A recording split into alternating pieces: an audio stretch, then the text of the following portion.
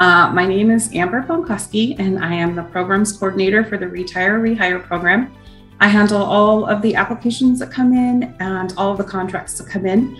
I basically make sure that all the contracts are to the employees on time, all of the POs are in for them, and if they are full-time employees, that they are set up in the system so that they can receive their benefits. My name is Atasha Clay. I am an ESR, an Employee Service Representative.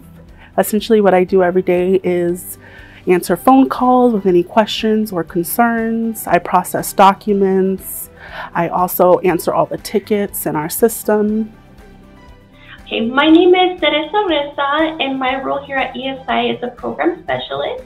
I provide support to Amber, which is our contracts coordinator. So I help provide support with our contracts, reaching out to the districts, and hiring employees through that retirement phase in their life.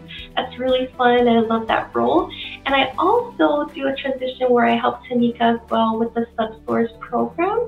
I help with also reaching out to the districts and seeing which substitutes are interested in the rescue sub positions, or even helping through our absence management systems such as Frontline and SmartLine. So it could be challenging, but it's also very fun as well. So anywhere I can provide support to Amber and Tamika, that's what I do. There is so many different types of fun cultures, especially with the Hispanic heritage. But one that really sticks to my family that's really, really memorable and that we stick to it all the time is during birthday parties. It's called La Mordida. And whoever's birthday it is, it could be a child's birthday, an adult's birthday. So whoever's birthday it is, we'll sing happy birthday to them. And after we're done singing happy birthday, they'll blow out the candle.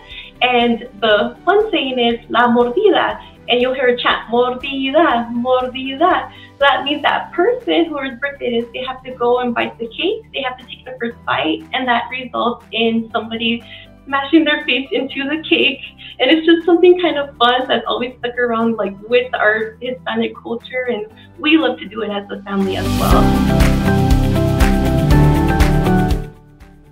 A family tradition that I have is actually Christmas Eve, also known as like Noche Buena. We get together as a family, of course. We sing songs, but most importantly, we make tamales for Christmas Eve and for Christmas Day. So it all starts with my great-grandmother. She preps all of the ingredients, and then we all get into an assembly line, and we talk and laugh, and we make tamales for the whole family. So my great-grandfather came from Mexico. And he lived to be 99, and he barely spoke any English, so it was really hard to communicate with him as we were little. My grandmother is full Hispanic. What we have done since I can remember is every time around Christmas time, we make dozens and dozens and dozens of tamales.